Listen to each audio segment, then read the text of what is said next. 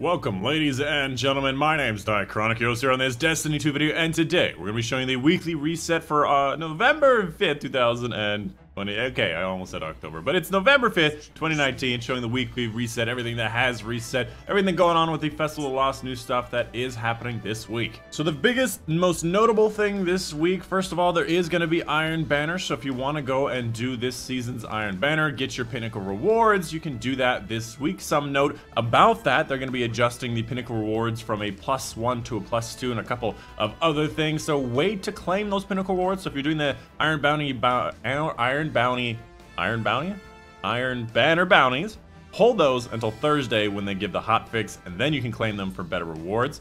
Outside of that, there's also something new on the calendar. The first raid challenge for the new raid is actually going to be released today. When we get over to Hawthorne, we'll be able to take a look at that. Obviously, I have zero idea how to do that, but we're going to show it off anyways. And then lastly, this week is going to be Increased Valor Week, so 2 times during the week and 3 times during the weekend. I would say completely that Eva has exactly the same inventory. Nothing has changed from her inventory. I'm still on the lookout to see whether or not that toothbrush does anything. I mean, has anyone figured out what this is used for? Like, is it going to be the last week, the last couple days? Is there some spider stuff? Has anybody found where the spider triumph is from? Moving on to the regular weekly reset, starting up with the Nightfalls and the Ordeal. This week will be the Strange Terrains. If you wanted to do all the crazy master, crazy Nightfall craziness, that is available this week for Nocris. As for the regular Nightfalls, we have 3 probabilities, a Cabal with the minigun at the end, dropping the DFA hand cannon. After that, Will of the Thousands, Big Worm God Zol at the end, dropping the only transmat effect Nightfall unique, which is Worm God Incarnation. And then lastly, you have Broodhold, which I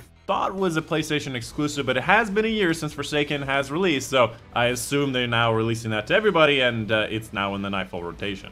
And the Nightfall unique for this mission is currently unknown, because it never was a Nightfall before, because you couldn't use it on different platforms, and this is the first time I've ever seen it in the Nightfalls. Fastest one is going to be Tree Probabilities, where you can run past almost literally everything in the entire mission, and then the highest scoring is going to be Will of the Thousands. You got a lot of elite enemies throughout. But you know what? Maybe Broodhold might have a higher point score, because it is a later DLC item, and I've never tried it for Nightfall high scoring, so I don't know. Moving on to the heroic modifier for the week, which is going to be Arc Singe, which means everything is going to be Arc Singe this week. And the daily right now is going to be Blackout and Grenadier. Moving on to the Crucible playlist, we obviously have Iron Banner going on with its powerful gear in the Rotator playlist. You have 6v6 control, power advantage enabled. So if you have a higher power score, which includes, by the way, the Gate Lord's Eye, you're going to have some good times in here. The other ones are going to be momentum control, still from last week. A very good game mode. You should definitely give it a try. And then the last one's going to be Countdown. Moving on to Reckoning, obviously we have Arc Singe. Like I said, the daily right now is Brawler, which is a very poor daily to have, and the boss this week should be Likeness of Aura. So you have the option of getting that spare rations if you're still hunting it down, and I believe it's Likeness of Aura, 'cause I think last time was Swords. Moving on to the Flashpoint, we have Titan. You do your public events, Lost Sectors, and Heroic Adventures for powerful gear. As for the Nightmare Hunts this week, we have Skolas, we have Omnigul, and we have the Fanatics. If you want to complete any one of those bosses for any of the reasons, that is available this week. Oh, look at that. You can actually just launch the dungeon from orbit. That's a good thing. I didn't realize that was a thing. How long has the Lectern had a weekly challenge? I don't remember it having a weekly challenge. And also, why is it at 25 out of 30? Moving on to Escalation Protocol. Last week was the Sniper Rifle. This week will be all 3. Next week will be all 3. And after that will be the infamous Shotgun. Moving on to the Menagerie this week, showing everything that's going on here. The boss this week will be the Big Ogre, Arnuk, beloved by Callus. The current weekly for the normal mode will be Arc Singe, like I said, the daily being Blackout and Grenadier. And of course, when you switch it over to the hard version, you're going to get some different modifiers with the same modifiers every single time for a specific boss. You have Extinguish, Grenadier, Famine, and Solar Singe. This is a positive benefit. Probably the easiest week to actually complete the hard mode, a heroic version of a Menagerie. Wait a minute. I have an idea. I don't actually need to talk to Eververse.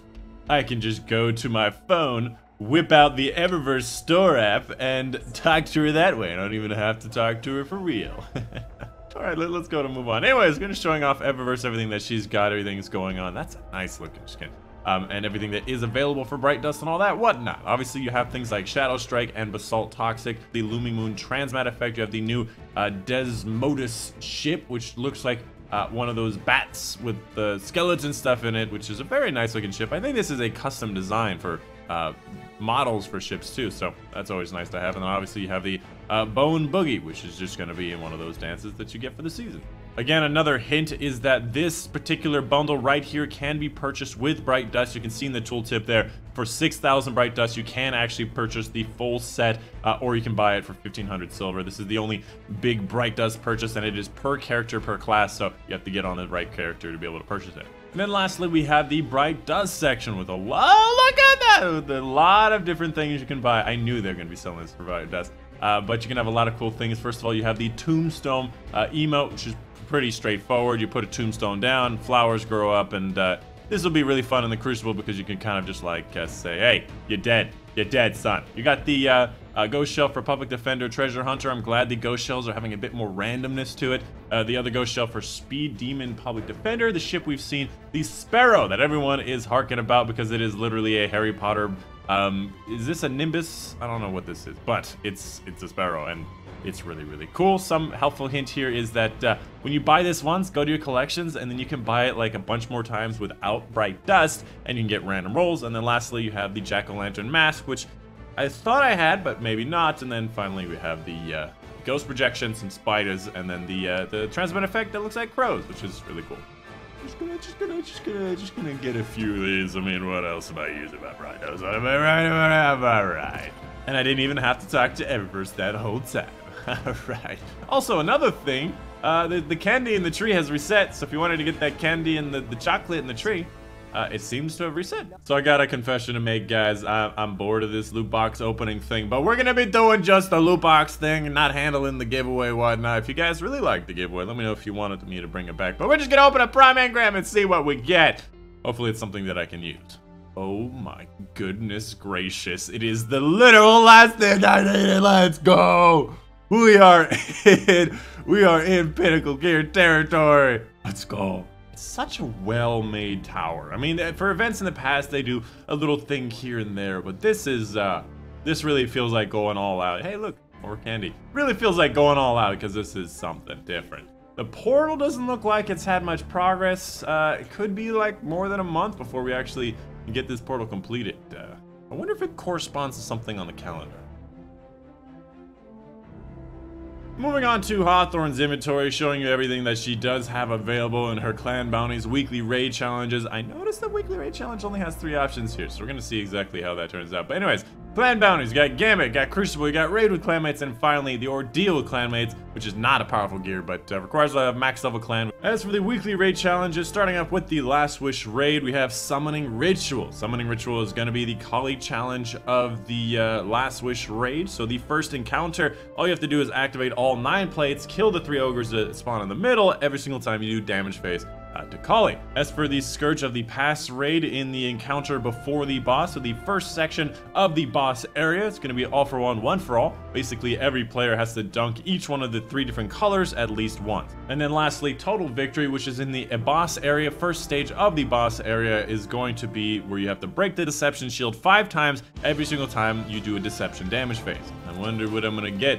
More useful things? That's right. Alright. It just said I needed a clan bounty. So I noticed that Hawthorne did not actually have the challenge for the Garden of Salvation, so I selected it on the map, and it literally says a challenge awaits. I don't know if this has always said this. I don't think it has, but this is new. This is a new way to do challenges, and I don't know what kind of challenge they're going to offer, and I don't know if there's going to be a rotating set of challenges or what week there is. Leftovers is the only thing that we get as information, and perhaps in the future we're just gonna have to learn what leftovers means. Anyways, that's gonna be pretty much the end of the video. Let me know in the comments down below if you have any questions, any concerns. These guys are standing very dangerously next to an edge. I would not want to stand there, but let me know. Yeah, that's the end of the video. Hope you guys did enjoy. Of course, my name has been Dychronic, and I will see you guys on the next one.